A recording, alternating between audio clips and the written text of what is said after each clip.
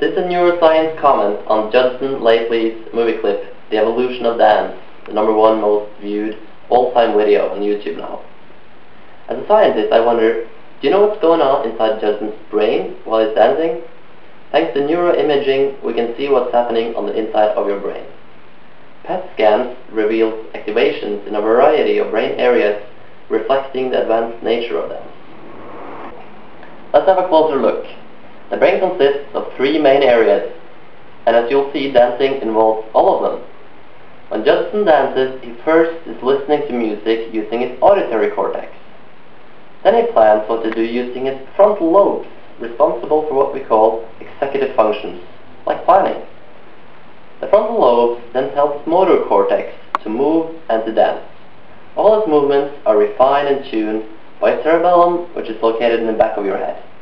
The feeling of pleasure involves his limbic system, located underneath the cortex.